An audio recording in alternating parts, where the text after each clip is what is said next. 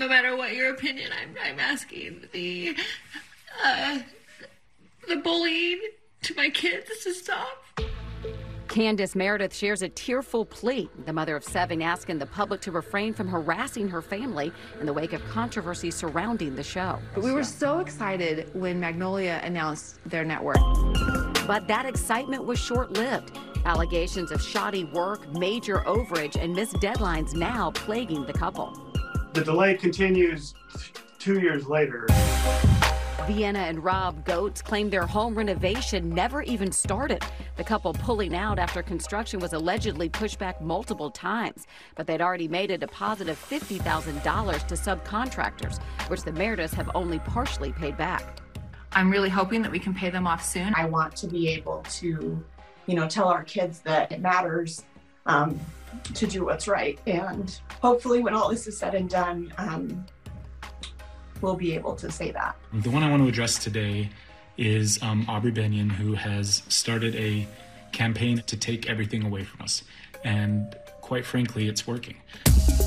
In his own Instagram statement, Andy Meredith calls out blogger Aubrey Benyon, whose allegations were the first to surface last week.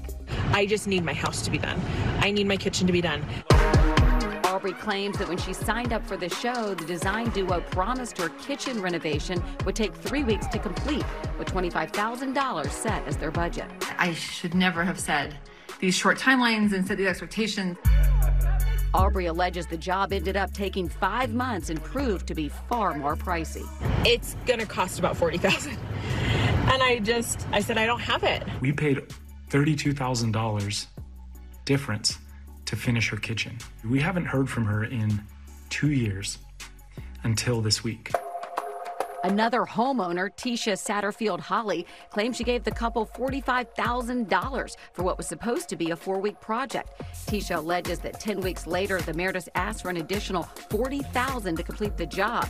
Tisha calling it the remodel from hell. Anybody who's ever reached out to us about not loving their homes, we've always tried to do what we can. We've always been afraid that we could lose it all. And I think that we have effectively, right now anyway, lost it all.